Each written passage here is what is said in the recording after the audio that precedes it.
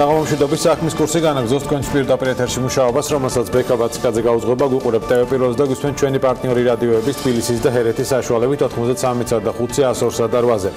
ხადორის 3 ჰესის მშენებლობა დროებით შეჩერებული, ახლა ჯერ მთავრობასა და ინვესტორებზეა, რაც შესთავაზებენ პანკისის ხეობის მოსახლეობას ისეც, რომ ობიექტის მშენებლობა გაგრძელდეს. ეს პრობლემაა, რაც ჰიდროელექტროსადგურების მიმართ მოსახლეობის დამოკიდებულებას ეხება, უფრო გლობალურია, ვიდრე პანკისში ერთი მცირე ჰესის პროექტის ირგვლივ განვითარდა, ამიტომ დღეს ენერგეტიკის დარგის წარმომადგენლები შეიკრიბნენ, სადაც გუშინ პანკისში განვითარებული მოვლენების შეაფასეს და გამოსავალზე დაიწყეს მსჯელობა. დავით ჯალაღონია განაგრძობს თემაზე საუბარს. დავით, საღამომშვიდობის გისმენთ. საღამომშვიდობისა, დღეს მრგვალი მაგიდის ფორმატში შეკრებილი ენერგეტიკის დარგის წარმომადგენლები აცხადებდნენ, რომ მოსახლეობასთან კომუნიკაცია გასაუმჯობესებელია.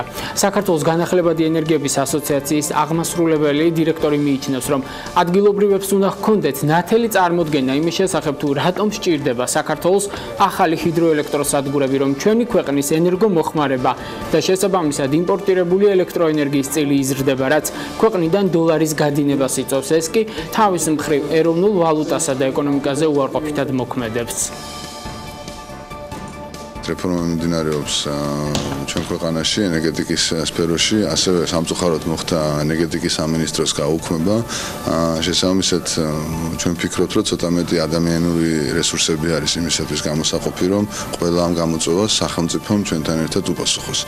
ანუ ამჟამად ერთის მხრივ გვაქვს თქვა საკანონმდებლო კუთხით ბევრი გამოწვევები, ასევე ქსელის წესებზე და მეორე კუთხით ეს სოციალური პრობლემები, რომელიც ესე მრავლად არის ჩვენ ქვეყანაში და რომელსაც ჩვენ ვფიქრობთ, რომ განამდვილებით ეს თქვა ორკესტრირებული ხასიათი აქვს. დარგის სპეციალისტების ერთი ნაწილი კი მზად არის პირადად ჩაერთოს მოსახლეობასთან დიალოგის პროცესში და მათ პროფესიული კონსულტაცია გაუწიოს, რა გავლენა აქვს ამა თუ იმ ჰეს გარემოსა და ეკონომიკაზე. მათ შორის არის ტექნიკური უნივერსიტეტის ენერგეტიკის ფაკულტეტის დეკანი გია არაბიძე. არის დასამალი არ არის არსებობს უნდობლობა დეველოპერსა და მოსახლეობას შორის. ეს საკმაოდ რთული პროცესია საქართველოში. არ არის მარტო ენერგეტიკულ ობიექტებზე საუბარი და მე შევთავაზე საზოგადოებას, რომ მოდი ესე გავაკეთოთ, ნებისმიერ პროექტს აქვს თავისი გარემოზე ზემოქმედებით შეფასების და თავისი პროექტის არსი. თუ გარკვეული პრობლემა შეიქმნება და მოსახლეობას უნდობლობას გამოუცხადებს აი ამ პროექტს, მოდი ეს პროექტები გავყოთ სამ ნაწილად და უშუალოდ ტექნიკურმა უნივერსიტეტმა მისი საინჟინრო საკითხი აიღოს და ნახოს და დაადგინოს გამოუკედებელმა ეკონომიკის ინსტიტუტმა გააკეთოს, გარემოს დაცვის ინსტიტუტმა გააკეთოს და შევჯერდეთ და უკვე ჩვენ მივიდეთ მოსახლეობასთან არადეველოპად, იმიტომ რომ მას რაღაც გარკვეული უნდობლობა აქვს. ენერგეტიკოსების დღევანდელი შეკრების მიზეზებზე, ასევე პროექტის ხადორი 3 შესახებ ჩვენ საქმის კურსის საღამოს გამოშვებაში უფრო დეტალურად გიამბობთ. ბექა მადლობა დათო ჯალაღონიას. განაგრძობს საქმის კურსს. ეკონომიკის სამინისტრო პანკის ხეობაში ჰესების მშენებლობის საკითხზე განცხადებას ავრცელებს. 2017 წელს საქართველოს მთავრობამ მცირე ჰესების ხადორის 3 და სამუყარწყალო 2-ის ინვესტორ კომპანია შეპესე ალაზანი ჯორჯიას მხოლოდ მას შემდეგ გაუფორმა მემორანდუმი და გასცა მშენებლობის ნებართვა, რაც ყველა სახელმწიფო უწყებამ თავისი კომპეტენციის ფარგლებში პროექტი დადებითად შეაფასა. ასევე შესრულდა კანონით დადგენილი ყველა პროცედურა, რომელიც მსგავსი პროექტის შესახებ ადგილობრივი მოსახლეობის ინფორმირებას ითვალისწინებდა. აღსანიშნავია, რომ ალაზანი ენერჯის დამფუძნებელია ქართული კომპანია შეპესე ფერი, რომელიც საქართველოს ბაზარზე წარმატებით ოპერირებს. განხორციელებული აქვს მრავალი ენერგეტიკული ობიექტი საქართველოს სხვადასხვა რეგიონში, მათ შორის ჰიდროელექტროსადგური პანკისის ხეობაში. კომპანიის მესვეურები კარგად იცნობენ ხეობის თავისებურებას, ამასთან კომპანია ხეობის ერთ-ერთი მსხვილი დამსაქმებელია. ამდენად ალაზანი ენერჯის ხელმძღვანელობამ თავიდანვე აქცენტი აიღო ადგილობრივ მოსახლეობასთან დიალოგზე და 2017 წლიდან დღემდე სხვადასხვა ფორმატში არაერთი შეხვედრა გაიმართა პროექტის მიმართ მოსახლეობის დამოკიდებულების პოზიტიურად ჩამოყალიბების მიზნით. 2019 წლის 19 აპრილს ინვესტორმა კომპანია შეპესე ალაზანი ენერჯიმ, რომელიც გეგმავდა ჰესის მშენებლობის დაწყებას, წერილობით მიმართა ეკონომიკის და მდგრადი განვითარების სამინისტროს და ითხოვა დახმარება, რათა სამინისტროს მოეხდინა სამშენებლო სამუშაოების მშვიდ და უსაფრთხო გარემოში ჩატარების უზრუნველყოფა. გამომდინარე იქიდან, რომ სამწუხაროდ არსებობდა მსგავსი პრეცედენტები, მათ შორის საქართველოს სხვადასხვა რეგიონებში მიმდინარე პროექტებშიც, ეკონომიკის და მდგრადი განვითარების სამინისტრომ შემდგომი რეაგირებისთვის მიმართა შინაგან საქმეთა სამინისტროს, რათა დაცული ყოფილიყო მშენებლობის პროცესში ჩართული პერსონალის უსაფრთხოება, ნათქვამია განცხადებაში.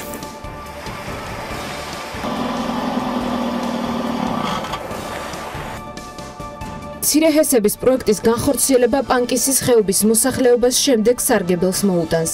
მშენებლობის მთელი პერიოდის განმავლობაში სხვა სპეციალისტებთან ერთად დასაქმებული იქნება არანაკლებ 100 ადგილობრივი მოსახლე, ხოლო ჰიდროელექტროსადგურების ექსპლუატაციაში გაშვების შემდეგ 50 მუდმივი სამუშაო ადგილი შეიქმნება. კომპანია ასევე უზრუნველყოფს ახალგაზრდების გადამზადებას, რაც მათ სამომავლოდ სხვა ჰესებზე დასაქმების შესაძლებლობას მისცემს. გარდა ამისა, ინვესტორი კომპანია ვალდებულებას იღებს, რომ ხეობისა და ჰესის სიახლოვეს განლაგებული დასახლებების სასარგებლოდ სოციალურ პროექტებს განახორციელებს. ამავე დროს ინვესტიციას დააბანდებს ელექტროგადამცემ ქსელებში, რაც მოსახლეობისთვის ელექტროენერგიის მიწოდების ხარისხს გააუმჯობესებს. ყოველივე დადებითად აისახება ხეობის სოფლებში მიკრო და მცირე ბიზნესის, მათ შორის ტურისტული ობიექტების გამართულ ფუნქციონირებაზე.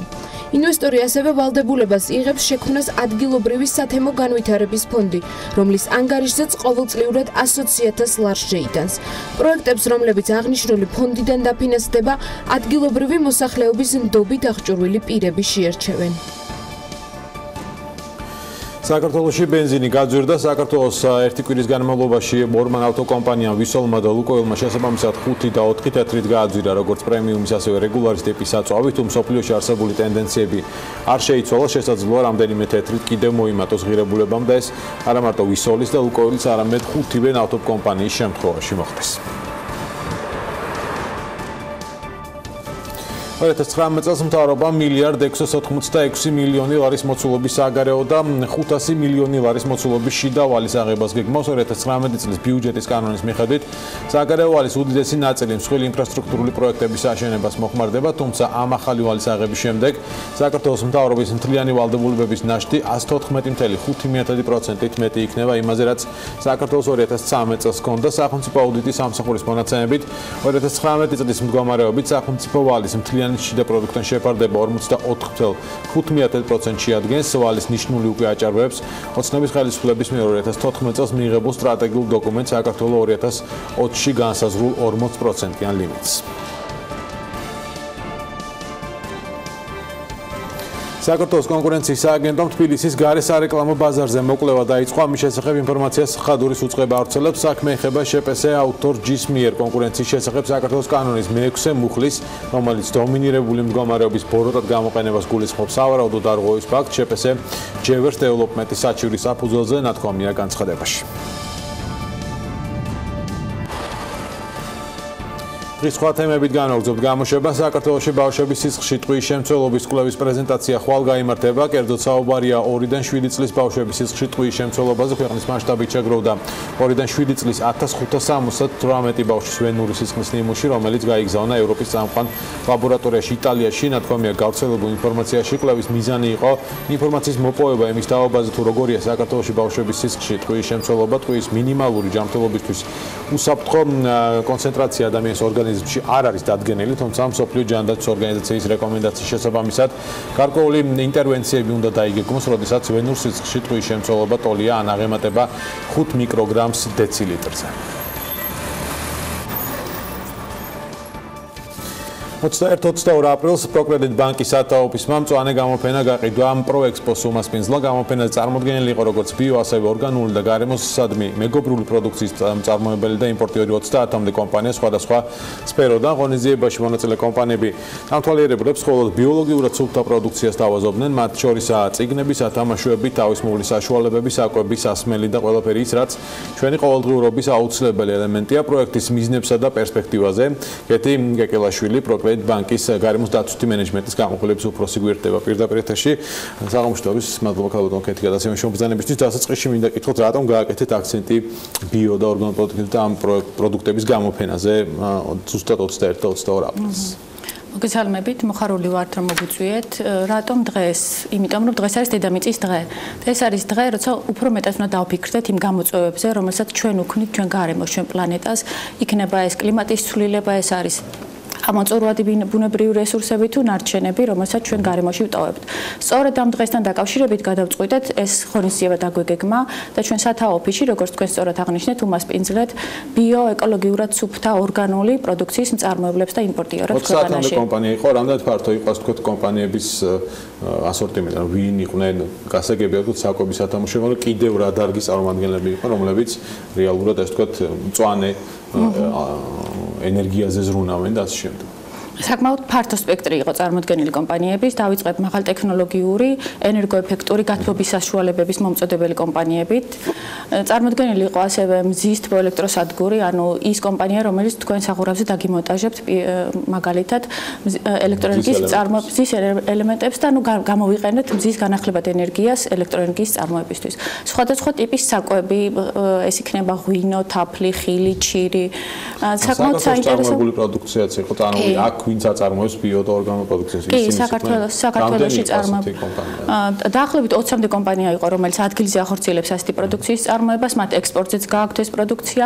საკმაოდ საინტერესო კონცეფციის კაფე მაღაზია იყო წარმოდგენილი, რომელსაც მინდა რომ ხაზი გაუსვა, იმიტომ რომ დღეს ნარჩენები ძალიან აქტუალურია ქვეყანაში და ეს კომპანია, ეს კაფე გვთავაზობს კონცეფციას თუ როგორ შეიძლება ვიცხოვროთ, ვიმუშაოთ, ისე რომ არ დავტოვოთ ნარჩენი გარემოში. ანუ როგორც აღნიშნე, განსხვავებული სხვადასხვა ტიპის კომპანიები იყვნენ, რომელიც ძალიან საინტერესო გახადა ჩვენი გამოფენა, ჩვენი მნახველებისთვის. თქვენ როგორც თქვენი პერსონალად ასევე პროკრედიტ ბანკი რა პერსპექტივას ხედავს, რომ საქართველოში ბიოორგანული წარმოება განვითარდეს? ჩვენ მრავალი წელია ამ მიმართულებით მუშაობთ. ვიტყოდი ასე 2012 წლიდან ბანკში გვაქვს გარემოსდაცვითი მენეჯმენტის სისტემა, რომელიც მოიცავს და იწყება იმით, რომ ვძირობთ რაც შეიძლება ნაკლები რესურსებით ენერგია გამოვიყენოთ ჩვენს ყოველდღიურ საქმიანობაში და ასევე ამ მიმართულების კონცეფციის პოპულარიზაციას ვეწევით ჩვენს კლიენტებს შორის. ვხედავთ პოტენციალს, ვხედავთ მზარდ პოტენციალს, ანუ და ვცდილობთ მაქსიმალურად ხელი შეუწყოთ და წავახალისოთ ფინანსურად გვერდში დაუდგეთ იმ კომპანიებს, რომლებიც ასეთი პროდუქციას აწარმოებენ, ხელმისაწვდომს ხდიან ადგილობრივ ბაზარზე. რა შეთავაზებები გააქვთ ასეთ კომპანიებისთვის? კი, უკვე მრავალი წელია გვაქვს ცალკე ბიზნეს მიმართულება, მწვანე დაკრედიტებას უწოდებთ ჩვენ, რომელიც არის ხელშეწყობა, წახალისება შეღავათიანი დაკრედიტების პირობების სწორედ ისეთი ტიპის კომპანიებისთვის, როგორებიც დღეს ჩვენ სათავო ოფისში მოვიწვიეთ. კი ბატონო, იზრდება თუ არა ზოგადად ინტერესი თქვა ბიზნეს მხრიდან, დამწყების სტარტაპების მხრიდან, რომ სწორედ ამ მიმართულებით იყოს მათი პროექტები, შესაბამისად რაღაც ბენეფიტები აქედან გამომდინარე მათ მიიღო. ძალიან სასიხარულოა რომ იზრდება. ანუ დღეს პრინციპულად განსხვავებული უკეთესი მდგომარეობა ქართულ ბაზარზე, ვიდრე იყო 5-7 წლის წინათ. მით უმეტეს ამან ხელი შეუწყო იმან, რომ კომპანიები აქტიურად არიან მოწოდებული საექსპორტო პროდუქციის წარმოებისთვის. ამიტომ ცდილობენ გარკვეული ეკო ბიოსერტიფიცირების აღებას და წარმოების ისეთ დიზაინს, დაგეგმვას და გაშვებას, რომელიც ხელს შეუწყობს სწორედ ასეთი ევროპაში მოთხოვნილებადი პროდუქციის წარმოებას. და შედარებით ძვირი, რომელიც მე დამატებულ ღირებულებას ქმნის. შედარებით ძვირი დღეს, მაგრამ ამას თუ გადავიყვანთ იმაში, რაშიც უნდა იყოს გამოსახული მომავალში, ჩვენ გარემოზე ზრუნვა და კეთილდღეობა და ის ჯანსაღი მწვანე სასარგებლო პროდუქციის მიღება ის იქნება ჩვენი მომხმარებელი თუ ევროპული მომხმარებელი, მაშინ ეს აღარ არის ძვირი. ხო, თუმცა ამ ძვირზე არის რეალურად მოთხოვნა ევროპაში და ეს ამ ძვირის წარმოებაც ასე ვთქვათ მიუძღველი უნდა იყოს ქართული მწარმოებლის, რომ მეტი ასე ვთქვათ შემოსავალი მიიღონ. შედარებით ნაკლები დანახარჯებით შეიძლება რაღაცა იაფენია წარმოოდო ბევრი, მაგრამ ის შედეგი ვერ მიიღო რაც ბიოორგანული პროდუქტი. დიდი მადლობა საქართველოს არ არის ისეთი მასშტაბის ქვეყანა, რომ ჩვენ მასიურად ვაწარმოოთ პროდუქცია და გავიტანოთ ევროპის ბაზარზე, ამიტომ მაქსიმალურად აქცენტი უნდა გავაკეთოთ ეკოლოგიურად სუფთა ბიო გარემოსადმი ნიშურ პროდუქციაზე.